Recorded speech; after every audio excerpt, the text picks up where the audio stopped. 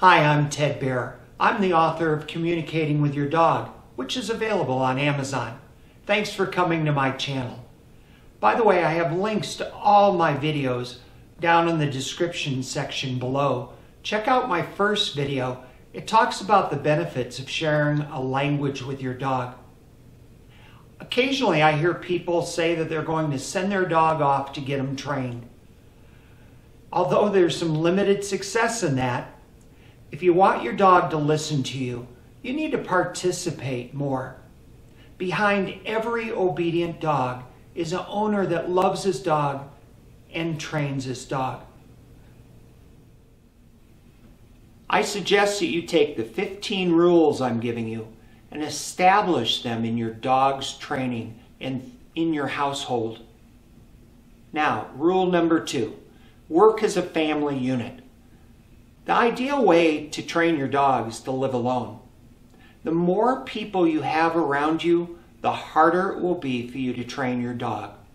The only exception is if you can get your family operating as a unit or a team.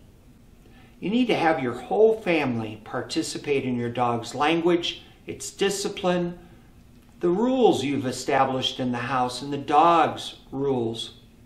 And most importantly, you all need to participate in her praise and encouragement of the things you want her to do. You care enough to be watching this video, so you need to take on the responsibility of teaching your family. Your family needs to know your dog's word commands, the 15 rules that I've gone over with you, the house rules and the training rules that your dog and your family members will follow.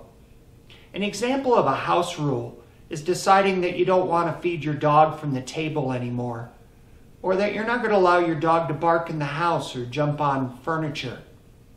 An example of a training rule is that you don't call your dog over to you to yell at it. It'll just wreck all future comes. You need to get everyone on the same page. You need to teach yourself first and be very comfortable in the material, and then call either a family meeting where you want to go over a lot of things, or perhaps use it across multiple dinner conversations and dribble out the information and discuss each thing. It might be more likely to stick that way. Please subscribe to my channel. It'll benefit everyone, especially your dog. And check out my other videos.